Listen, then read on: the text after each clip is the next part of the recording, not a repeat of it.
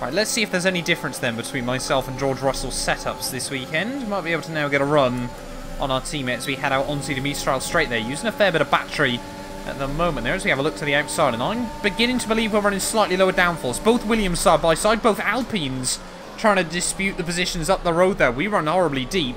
Have sort of parked on the apex there as we're still side by side with our teammate George Russell here on the exit onto the second part of the straight there. We might have both Aston Martins having a bit of a ding-dong as well in just a moment. It's side by side. Oh, Seb's lost his wing. That was all a bit chaotic, and we got a safety car. So team now might want us in, and this might be a blessing for the likes of Bottas and Max Verstappen there. Is it worth trying to pit hard to go to the end?